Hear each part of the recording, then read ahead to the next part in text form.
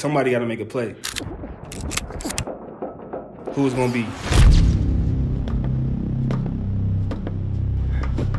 I know the next man is not going to do that extra rep. Just to go in there and, you know, just train and just try to outwork everybody.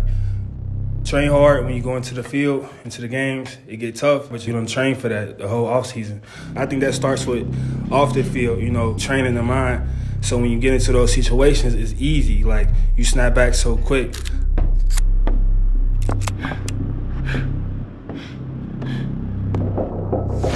Everybody wants to be that guy that makes the play.